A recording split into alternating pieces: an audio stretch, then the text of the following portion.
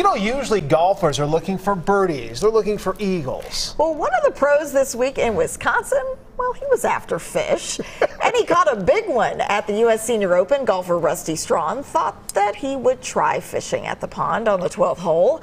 It didn't take long, and he reeled in a northern pike. That is a nice-looking fish. He did pretty good out there. It was estimated to be 50 inches long. Rusty is an avid outdoorsman, pretty good golfer, too. Wow. Said he never caught a northern pike before. You know, just dabbling, I'm just going to take him out flying out there. I'll put the golf clubs away for a little bit, and let's see what I can do on the 12th hole. Yeah, just pick up a little something out there. Always prepared, always prepared.